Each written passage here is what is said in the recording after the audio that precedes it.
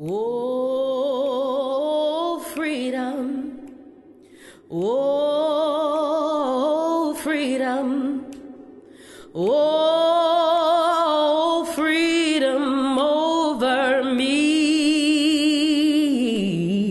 And before I be a slave, I'll be buried in my grave and go home to my Lord and be free.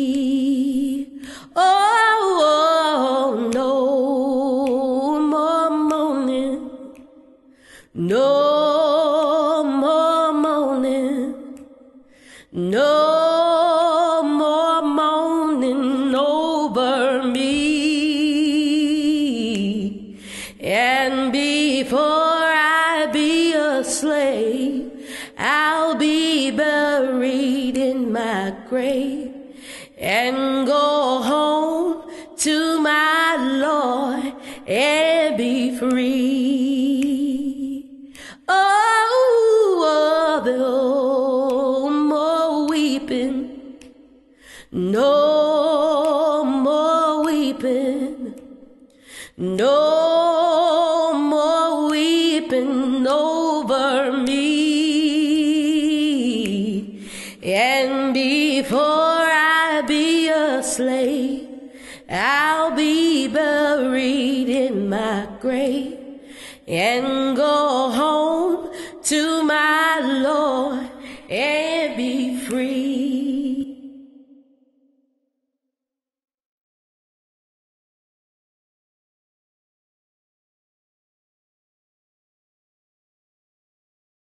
It was the whole atmosphere at the time. It hadn't been quite 50 years yet. It will be in 2013. But you couldn't drink out of a water fountain. It's sad that when you go to a store and you could buy anything you want to buy, but you couldn't try it on. They had a counter where the white could sit up there and, and eat. And we had to go down in the basement. My grandmother was one of my favorite people in the world, I have to say that. It was the one place that my parents allowed me to go and spend the night.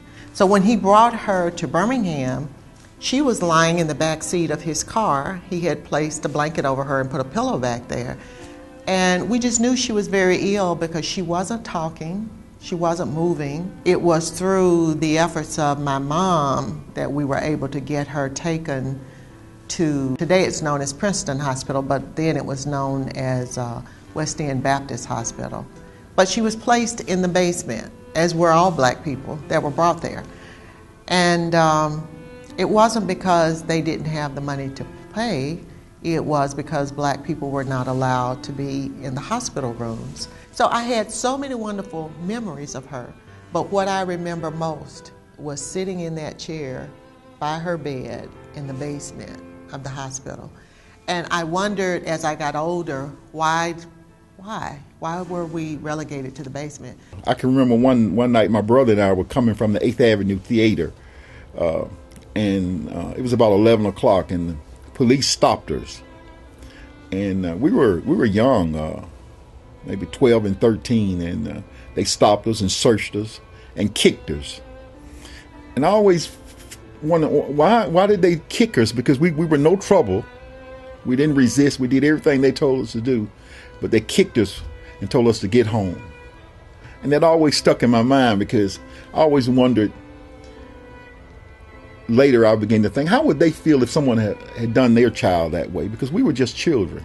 We were already afraid of them when they stopped us. There was always police around in that area, so that was nothing unusual for us to see the policemen. That was just the atmosphere. And they would call you to the car and roll the window up on your head, put your head in here. And then when you put your head in there, they roll the window up, ask you questions about maybe something that had happened in the community, if you knew such and such a person.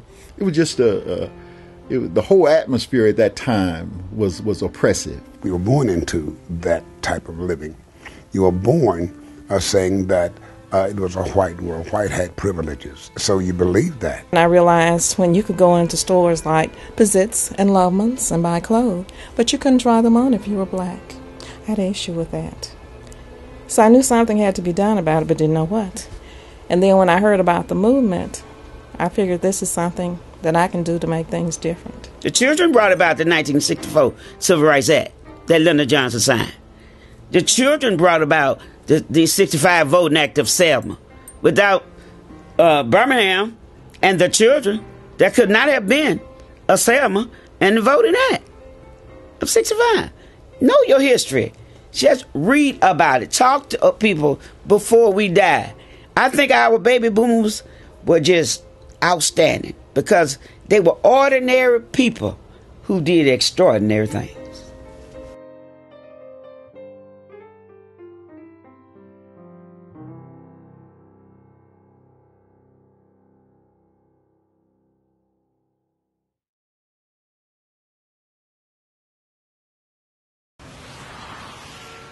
(1963). It was a year that started much like any other year in Alabama. Temperatures were cold, and on New Year's Day, Oklahoma goes down fighting as Alabama winds up on top 17-0. But for some Alabamians, the year seemed to promise more of the same. Bombing had become a way of life in Birmingham. Routinely, black homes were bombed. As kids, we could be sitting on our porch any evening, on our front porch any evening, and we would hear that sound in the background. It always felt like the earth shook. Boom. Somewhere in the background, you'd hear this boom, but then you'd always hear you feel something that felt like the earth moved or shook. And then we knew, as young people, we had really come to know that sound. We knew what it was when we heard it. So we knew within a few minutes the phone would ring. And when the phone rang, we knew that there would be someone on the other end saying they just bombed the A.G. Gaston Motel, or they just bombed the home of A.D. King or Fred Shuttlesworth. The new governor, George Wallace, after soundly defeating moderate attorney Ryan DeGraffenreid in a runoff, would set the tone for the coming year.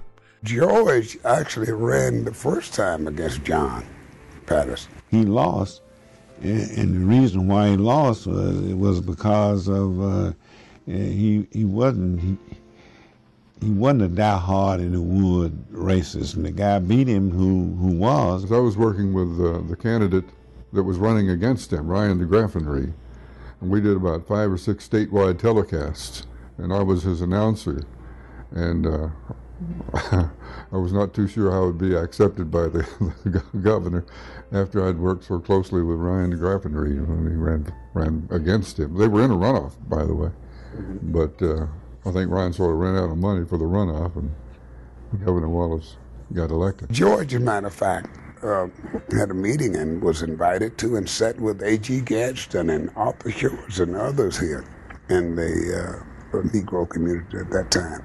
George Wallace did. But no judge, after 4 years, boy, he says, never again. You'll never out-nigger me again. He made it very clear in his inauguration about states' rights. So he left no doubt as to where he stood relative to segregation. He ran on that platform. He was inaugurated in that platform, and he governed on that platform. He was very much the segregationist when he took office. In the name of the greatest people that have ever trod this earth, I draw the line in the dust and toss the gauntlet before the feet of tyranny, and I say segregation now, segregation tomorrow, and segregation forever.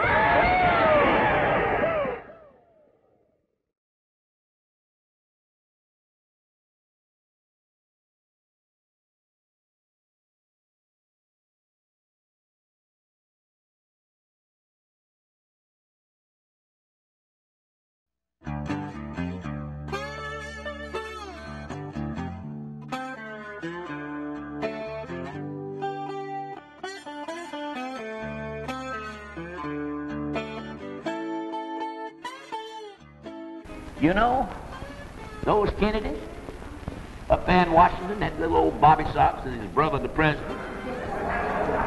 They'd give anything in the world if we had some trouble here. If we don't have any trouble, we can beat them at your own game.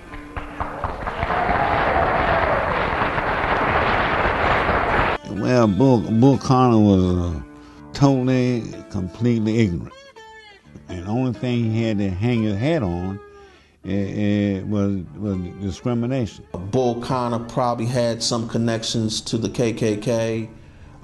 Bull Connor wasn't the brightest guy out there. I knew Bull when he would call games at Rickwood Field. He would be up there in the broadcast booth. Negroes could go to Rickwood Field. But there was a little place way out there in right field called the bleachers, way out there. Way go in the back, go in the back gate and go in this little spot in there. And I'm going to give you an example of Bull Connor's broadcast. And there it is in the second inning, and there they are. And there's Walt Poe. Walt Poe steps to the bat. And there the wind up, and there comes a pitch, and here comes strike. And there Walt Poe, he's digging in again, and here comes in ball one. And here it comes again, the pitcher winding up, here comes Walt Poe's duck in there, and Walt Poe's got a hump in him, and there he is, there comes the pitch, and there it goes, and there it goes. It's landing in the coal bin. And what he was referring to, the coal bin, was black folk, what looked like coal, and so it's in the coal bin. Now, that was Eugene Bull Connor. He played right into type. I mean, the way he acted, the way what he said, what he did. You can never whip these boys if you don't keep you and them separate. They had a meeting out at Holt High School, I guess White Citizens Council. You've got to keep the white and the black separate, just like you got to keep them in school.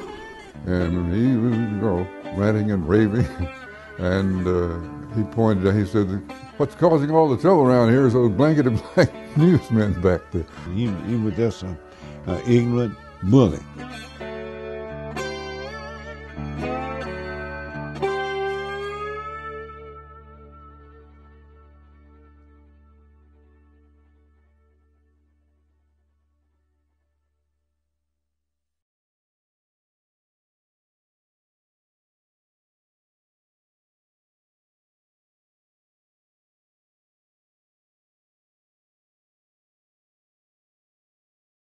Racial tensions in 1961 and 62 had reached a boiling point in Alabama.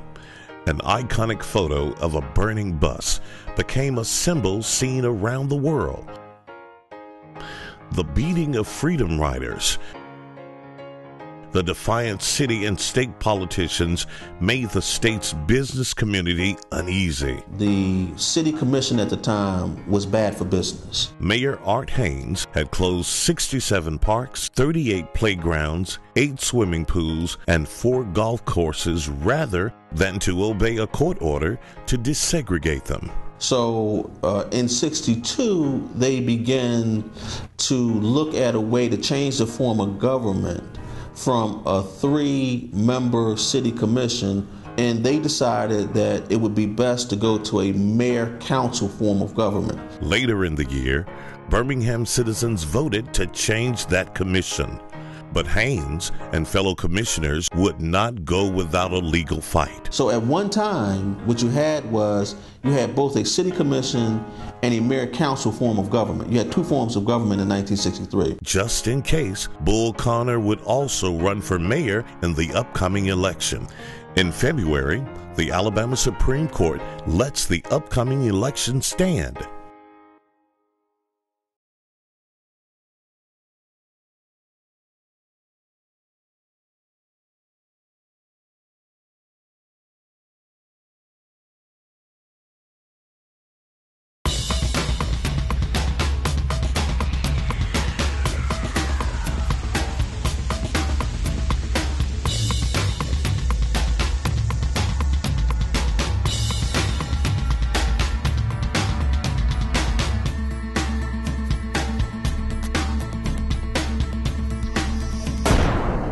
nearby Georgia, the SCLC and Dr. Martin Luther King Jr. meet to discuss a plan called Project C. It was mostly a local movement at that particular time, but the strategy was that Birmingham was ground zero.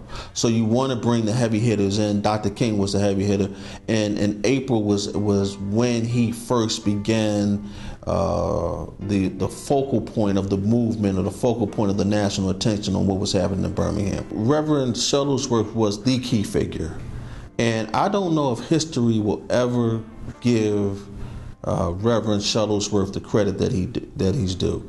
Reverend Shuttlesworth was on the ground. He was taking the beatings. He was there every day. He was at the meetings. He was hospitalized. He galvanized the community. He helped enroll children when the schools were integrated. Reverend Shuttlesworth was the key figure in the Birmingham movement. March 5th, former Alabama Lieutenant Governor Albert Boutwell and Bull Connor are set for a runoff after the election fails to determine a winner. Sunday, March 24th, another bombing at a private home. 2 people are injured. Damage reaches 2 city blocks. April 2nd, Albert Boutwell is elected along with a 9-man council.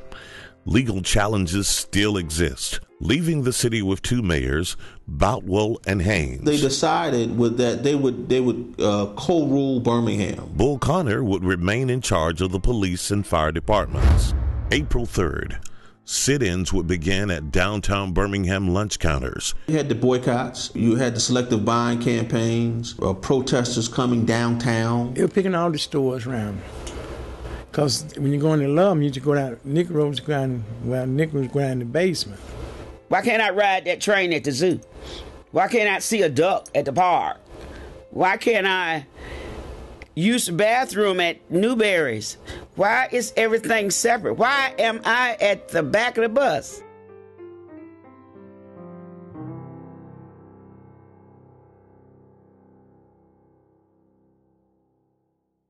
You know, we would try to integrate like Chris's and J.J. Newberry. As a student, I was in the 11th grade. There were some people from the Southern Christian Leadership Conference came and started recruiting students from our high school. And I was secretary of our organization. And we would meet every Monday at Hopewell Baptist Church in North Birmingham. We would go to mass meetings after school, and we did that from January up until April. Customers did not want to come to these stores downtown because, you know, you had these children running around downtown, roaming around downtown. You had these boycotts, you had these protests. It was bad for business. We need to do something in order to restore the peace. You know, 16th Street Baptist Church was the very first black church built in Birmingham. So there were always people coming through. It was an exciting place to be. And on this particular day, I was working in the back. I think I was doing something with the mail. And normally there are always people there. I didn't think anything about it, but this group started singing. And the songs that they were singing, I think, was what got my attention. So I got up and went to the door. And this is when the church office was right behind the sanctuary. You swing down, sweet chariot, stop and let me ride. Oh, sweet, stop and let me rock me, Lord, come and ease the Lord. I got home all day, but won't you swing down, sweet chariot, stop and let me ride. Oh, sweet. But I got up and went to the door and peeped out, and what I could see was that the lower auditorium, the sanctuary, was completely filled. So was the balcony. But even more exciting than that, the people that were there were people like me, young people, my age, some a little younger, some a little older, but they were rocking and singing, and there was just an energy and an excitement there. And I had seen a little of the story of Dr. King on television. I wasn't sure what this was about, but I did know, I was sure that I wanted to be part of it. Instantly, I made up my mind. I want to be part of this, whatever this is. Dr. Martin Luther King. 5, still think the vast majority of Negroes in the South are convinced that nonviolent resistance is the most potent weapon available to the Negro in the struggle for freedom. Prior to seeing him on that day, I used to always watch him on TV. That was my first time seeing him in person. And I was so excited because to us he was a celebrity. And I did know that he was a freedom fighter and he believed in nonviolence. And he would often say on TV that, you know, we were going to get there, but it was just going to take a while. So I just thought that if I could be a part of the changes being made, then surely I wanted to be. I have had many experiences in my relatively young life, but I have never in my life had an experience like I am now having in Birmingham, Alabama.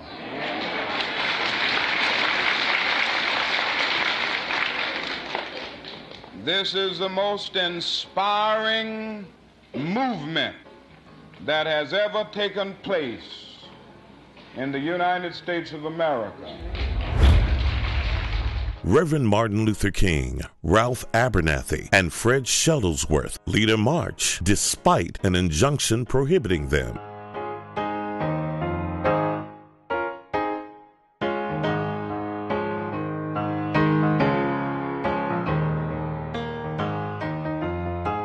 King is arrested and jailed.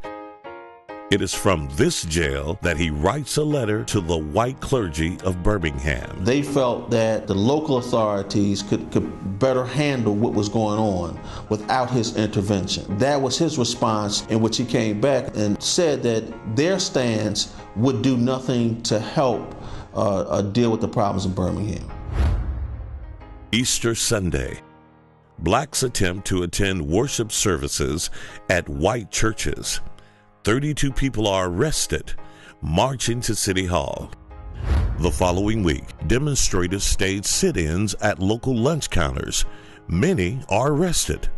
As April concludes, the movement appears to be losing steam. The leaders decide on a bold move. They said that they wanted the children to participate. One of the graduates from the Hooper City High School was a participant, and she came out and recruited us.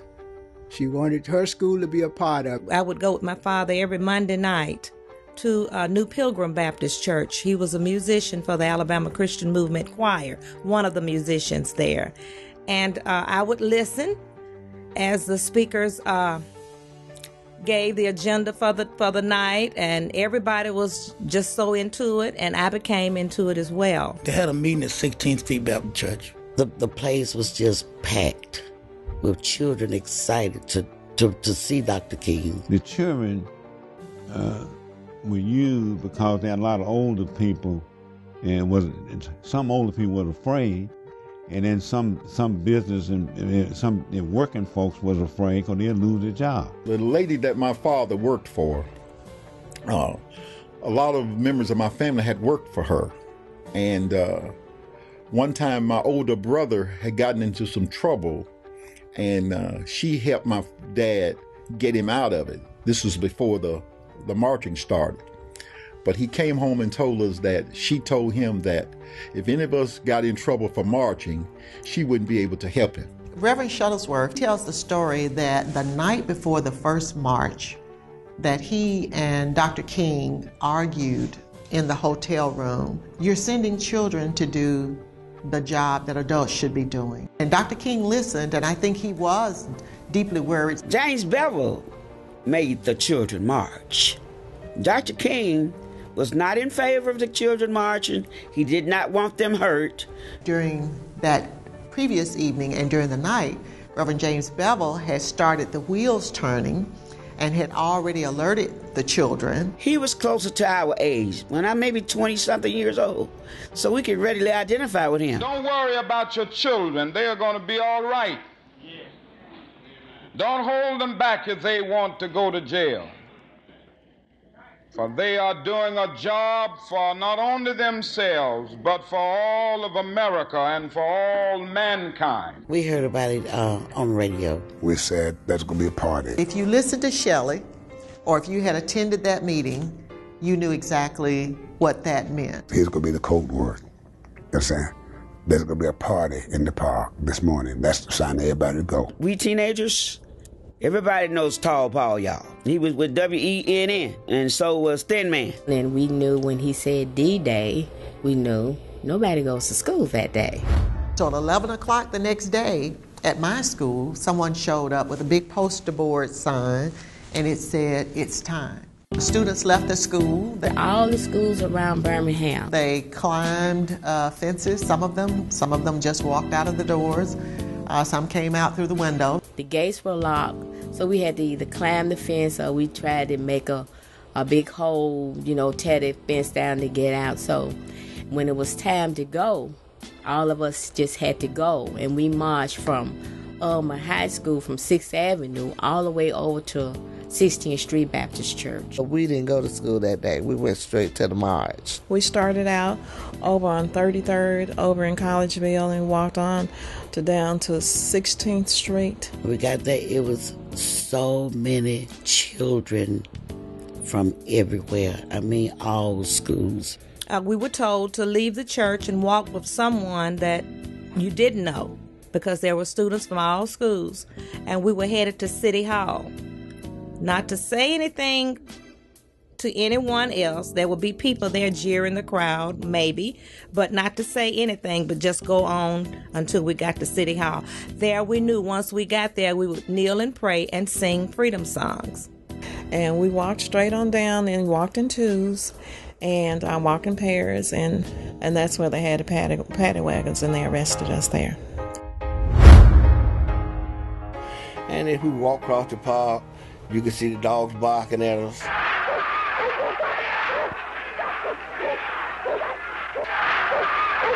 So when we got to 5th Avenue and 17th Street, that's when the hose pipes and the dogs and everything hit us. They taught us how to fold ourselves up to keep from getting hit in the face. What happened was that the local authorities really played into the hands of the demonstrators and the protesters. We were in the park, and when the marchers came out of the church and started across the park, that's when the fire hoses came out. And of course, everybody started running then, and they just started spraying the water on all around. The water hose experience is a very painful experience. When you hit with that water, it felt like a bunch of bumblebees on you. And it was stinging. He was trying to keep it out your eye, and it was a very hurting situation. It was hard. I mean, it would literally knock you down. No more weeping, no more weeping, no more weeping over me. And before slave, I'll be buried in my grave and go home to my Lord and be free. Well, we have 4 proposals or demands. One, the desegregation of all of the facilities in the stores, downtown stores, and if they have branches, these would be included also. That would include desegregating the lunch counters, the fitting rooms, the restrooms, and what have you. Second, upgrading better employment opportunities for Negroes in all of these stores. Third, we are urging the merchants to recommend to the city commission, the city council, the dropping of all of the charges against the persons who've been arrested in these demonstrations, because we feel that all of them have been unjustly arrested. They are only seeking their constitutional rights on the basis of the First Amendment of the Constitution. The fourth thing is a request that the merchants will urge the city commission or the city council to appoint a biracial committee to deal with set a timetable for the integration of the public schools, the opening of the parks on an integrated basis, the integration of the library, and all of the other areas where we have segregation in Birmingham. In a way, it was fun, but it was kind of frightening, too. Everybody was together, and we talking, we singing, and we going to do what we wanted to do. One of the things that the protesters wanted to do was get arrested, fill up the jails. That was part of the whole strategy. That was the straw that broke the camel's back nationally, to see those things happening in Birmingham, in the United States. I was 16 years old. 15. I was 18. I was 16. Oh, actually, I was 15. I had a birthday that really come, and I had really turned 16. 14. I was 14. There were so many students there, and they were trying to figure out what to do with us. And after we got into city jail, there was Dick Gregory, the comedian. You can see the bruises on him. And he gave us a show, and it was just unreal. I didn't think when I went that I was going to be jailed. I went to jail. Then when they locked you up, that was a scary part, but after you stay in there so many days, you don't worry about it. The police were very cruel. They would come in on you while you were taking a shower at night. So we took our shower in the daytime. No phone call, no nothing. So on the 5th day, a guy had got out and he called my parents. My father and uncle came and got me out of the Belfast County jail. They had been calling the hospital, the morgue, and everywhere where other kids were, but they couldn't find me. I was taken to city jail. It was full. They took me to juvenile court. It was full. They took me to the fairgrounds. It was not full. So for the next few days, that's where I was. We were taken to county jail, and we were locked up there. We stayed there overnight, and then from there to Fair Park. That's where I was there for 8 days. I stayed in about 3 days. And we stayed at the fairground from that Saturday until that Thursday when I was released. I was in jail for 6 days. My sister came up. My father stayed in the car, and she came to identify me. And they asked, "Is this your sister?" And she said yes. And I went home. May 8th, with the whole world watching, Birmingham businesses and the new political leadership promised to talk. In the city of Birmingham, the Department of Justice some time ago instituted an investigation into voting discrimination. It supported in the Supreme Court an attack on the city's segregation ordinances. We have, in addition, been watching the present controversy to detect any violation of the federal civil rights or other statutes.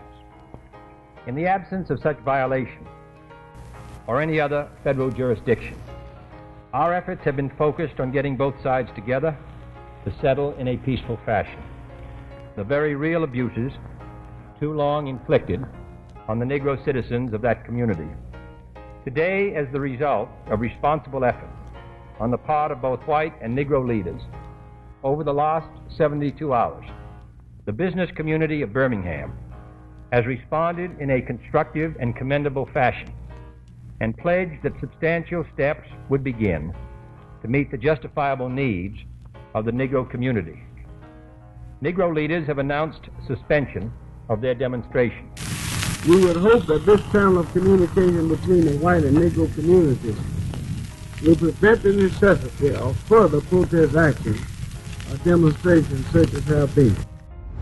May 11th, the A.G. Gaston Motel and the home of Reverend A.D. King are bombed. President Kennedy sends U.S. troops to military bases near Birmingham. I call upon all the citizens of Birmingham, both Negro and white, to live up to the standards their responsible leaders set last week in reaching the agreement, to realize that violence only breeds more violence, and that goodwill and good faith are most important now to restore the atmosphere in which last week's agreement can be carried out.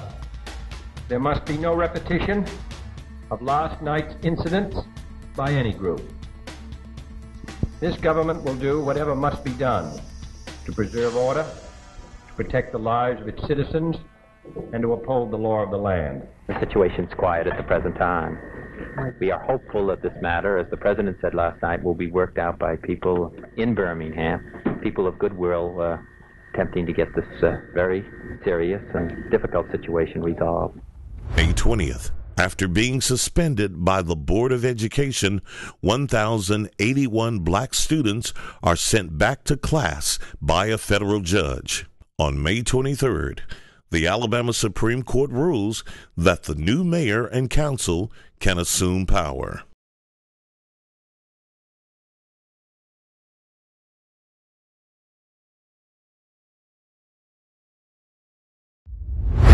June 11th. After George Wallace refuses to desegregate the University of Alabama, President John F. Kennedy federalizes the Alabama National Guard. Newsman Joe Langston covered the event. So the owners of the radio stations got together and decided that they only have one reporter reporting the activities on the campus. They didn't want a repeat of what happened at Ole Miss. And there were a lot of rioting going on over there.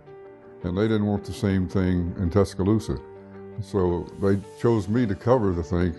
Nobody was allowed on campus. There was only those two students were the only ones going to register that day. State troopers everywhere. There were a few of us inside Foster Auditorium. That's where they registered back then. And we were told. A gentleman came and said, now, the Governor Wallace is going to be asked to step aside at the door by Katzenbach, the Assistant Attorney General. He will refuse to do so. Katzenbach will return to the National Guard Armory where they were headquartered. He will federalize the National Guard. General Graham will come back, ask the governor to step aside. He will do so. The students will be admitted. We were told all this before anything happened. I stand here today as governor of this sovereign state and refuse to wittingly submit to illegal usurpation of power by the central government. This afternoon, following a series of threats and defiant statements, the presence of Alabama National Guardsmen was required on the University of Alabama to carry out the final and unequivocal order of the United States District Court of the Northern District of Alabama. That order called for the admission of two clearly qualified young Alabama residents who happened to have been born Negro. Well, I would just like to say that I'm glad that the registration is over and everything is over now. I think we can get down to studying. This is our main purpose here, and I'm glad that it has all been over now, and all we have to do now is get down, go get our books and start studying. That's all.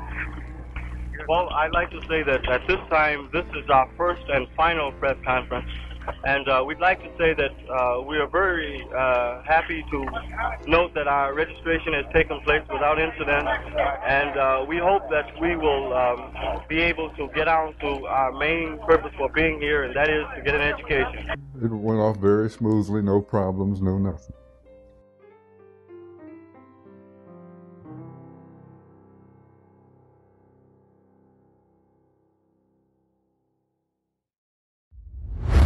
July 12th. The 5th U.S. Circuit Court of Appeals orders Birmingham schools to desegregate by fall. July 23rd. The Birmingham City Council repeals all segregation ordinances. The past has taught us a great deal, but the real concern of this city is the future. I hope this committee will never look backward at the past, except to learn its lessons and avoid its mistakes. Let us put the past firmly behind us. Let us fix our eyes and our attention on the present and what lies ahead. July 31st, the Justice Department files suit against Jefferson County to reinstate 2,000 rejected black voter applicants. August 20th, another bomb explodes at the home of Arthur Shores. When the bomb went off, it shook our house. So we went out and ran up the street there. We pretty much knew the direction of the sound. So we ran up there and we saw that his house had been bombed. And I remember the police came out and made everybody disperse and wouldn't even let you cut your front porch light on. And we walked around through the community and they said that if you didn't cut your front porch light off, they would shoot it out. August 27th, the March on Washington draws hundreds of marchers from Birmingham. We're going to march. We're going to walk together. We're going to stand together. We're going to sing together. We're going to stay together. We're going to moan together. We're going to groan together. And after a while, we'll say, freedom, freedom, freedom now. September 4th, in the shadow of another bomb at Attorney Arthur Shore's home, white demonstrators attempt to stop the integration of Graymont Elementary School, West End, and Ramsey High School.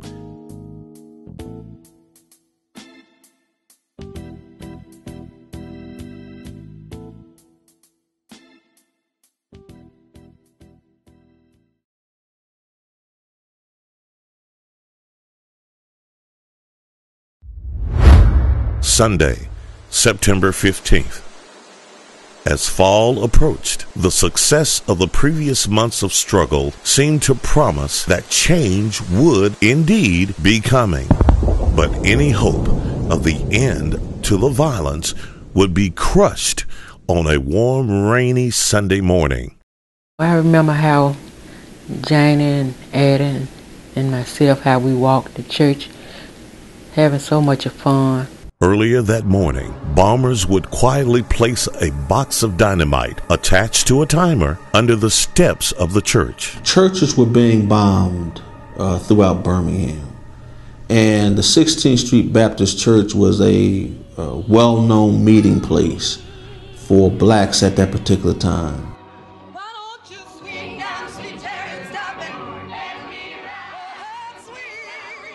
She was so fun-loving. She loved to help play baseball, and that little time we had together, I just really loved her, and she loved to be around me because we were so close in age, and she loved to draw. She was so sweet. She wasn't afraid of anything. Cynthia was what we might call today a soulmate. Cynthia was adopted, and what I remembered most about her, she was very petite. But she had a great sense of humor. Denise, she was so quiet and sweet, and she would get along with everybody. Everybody just loved her. And Carol, we was all in the choir together, and we would stop by Carolyn Robertson's house to walk to choir rehearsal with us. They were just nice young ladies. Something that's rarely mentioned is that there were actually 5 girls in the bathroom. The 5th girl was Sara Collins. She was 12 years old, and Sara survived the blast that took place in the women's bathroom here. I arrived at church on September 15th about 9:30. I went upstairs to the church office. All of the adult classes were upstairs, so I took them their materials. Then I went back downstairs, but I see them there in the bathroom. And when you entered the women's bathroom, there was one large room with freestanding mirrors and sofas and so forth. And beyond that large room was another door that led into the actual bathroom where the toilets and the face bowls where you wash your hands were. And they're talking and primping, and I know that there are 4 of them there. What I don't know is that there's a 5th person there, Sarah, who's in the back part of the bathroom. But I spoke to them, and they were laughing and talking. And then I hurried. I said, well, and let me get these reports done, and hurrying up the steps. And as I cleared the top of the steps, the phone was ringing in the church office. And I go in, and there's no one there. I answer the phone, and the male caller says 3 minutes. And as quickly as he said that, he hung up. Holding my material still in my arms, I just hung the phone up, walked out of this door, and began walking into the sanctuary. And I actually took about 15 steps. We counted them one day, and I was right at this point here, about to walk down this aisle when the bomb exploded. I was standing over by the sink, and they came in, and as they were leaving out, they stopped. Denise added a tattered sash on her dress, and I was looking over from the sink. But when she reached her hand out, the tattered sash and all of a sudden I heard a loud sound, boom, and I called out Eddie's name about 3 times. First I had to call Jesus because it scared me so bad. And I said, Eddie, Eddie, Eddie. And I couldn't see nothing because the debris, the glass and stuff got in my eyes, and it blinded me instantly. And all of a sudden, I heard someone outside holler, somebody bombed the 16th Street Church. And when they came in, they came straight in and got me out. And I found out later on in the year that his name was Samuel Rutledge. He came in and put me in his arm, and he carried me out through the hole that the bomb made. This was a door, and the steps came down like that. The person hid under the steps to plant the bomb, and then the bomb exploded inward to this window here, which is where the bathroom was. The area where the girls were, it's not an area that you can physically stand in now. But if you could, this is it. This is like the inside looking out. This is for people who were actually standing in the bathroom where the explosion came inward. This is the clock that was upstairs. This is how we know what time the bomb exploded, 10:22, because the clock stopped. The ambulance came and rushed me to the hospital. I was laying on this little cot for a while, waiting for the eye doctor because he wasn't in. And I remember Janie came in, and when she came in, I asked her, what was Addie? And she said that Addie had hurt her back, but she was coming to see me tomorrow. And but later on, she was talking to somebody, and she told them that one of her sisters was killed in the bombing. And I was upset because I didn't understand why they had to kill Addie. And then later on, after I come out, they rushed me to surgery and they operated on my eye. And I found out that the other 3 girls, Denise, Carolyn, and Cynthia, they was killed also. And I was going through this thing in my mind all the time, crying at night, wondering why these girls was killed. I just didn't understand. It was something that we never talked about. No one ever even said, well, are you afraid? Are you okay? One thing about it, when I went back to school, they didn't counsel me. They didn't give me any counsel. And I went back to school in a terrible condition. That was a proverbial shock heard around the world, because that just showed how dastardly and how cowardly and how mean-spirited, how racist Birmingham was, that 4 little girls in a church of all places were bombed, including one girl who was decapitated. If that doesn't show evil, I don't know what does. The 4 charged with the bombing were not even arrested until 15 to 20 years later. They still lived a long life. And yet, when it was time for them to be tried and go to jail, only thing they did was just die. They didn't spend no time in jail. They just died. And still, some is out there. I really believe some are still out there.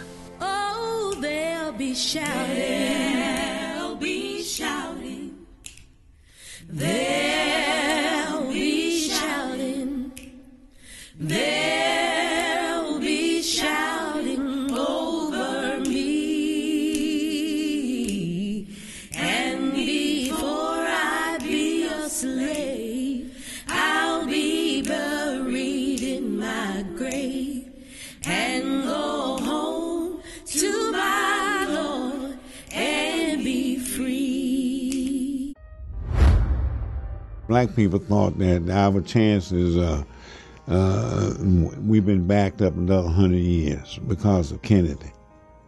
And they were not aware of the fact that Lyndon Johnson was the one that moved it forward. I remember feeling very determined, very confident that this is the way it should be. We should all be able to go to the movie. We should all be able to swim. We should all be able to walk in a store and order food if we want to. And that was just my strongest word back then. I felt very determined. Martin Luther King said something, there was no slavery. He said, no one is free until we are all free. I would like to tell our young people to take charge. Don't take life for granted.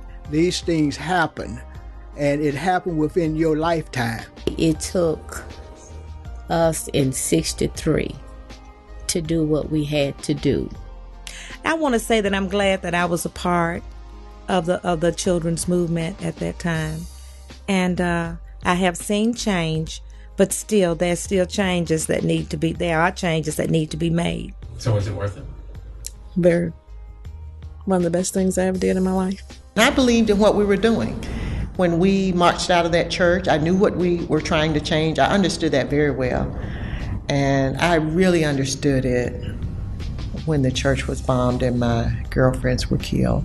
When I go into different office buildings or banks and different public service buildings and see how we treat each other, somebody has to tell the story of what happened that you have this job, that you will become more aware of how you treat the people you serve.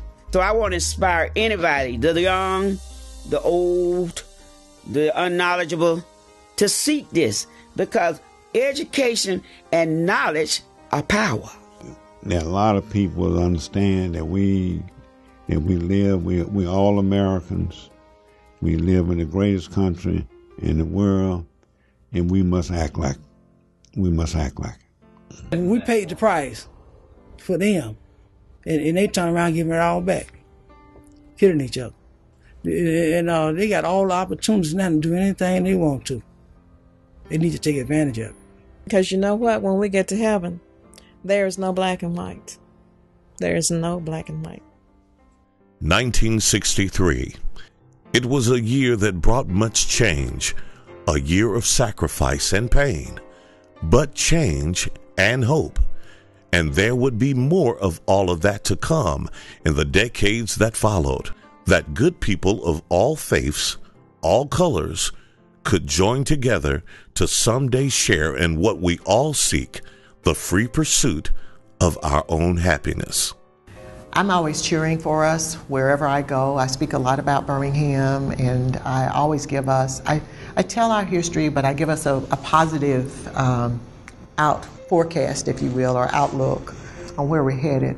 I think the majority of the people that I know, particularly those that are in the positions of power, are trying to take us to a good place. I think that when you say a melting pot, you take everything and melt it, and you don't know what it is. You can't taste it. You can't understand if it's a melting in that pot. I would like to, and I still believe today, that America is a huge salad bowl. And I think that if you put your carrots in that salad, your tomatoes, it remains tomatoes, the cucumbers in there, the lettuce in there, it's there in that salad bowl. You understand? It remains what it is. It's not, you don't just say it's not there anymore. It's carrots, it's tomato. I know what it is, and I treat it as such. So I think America should be that. We should be a big salad bowl where we remain. We are, but we in this big bowl together and make a great salad. You understand? Oh, freedom. Oh, freedom. Oh, freedom over me. And before I be a slave, I'll be buried in my grave and go home to my Lord and be free. Oh,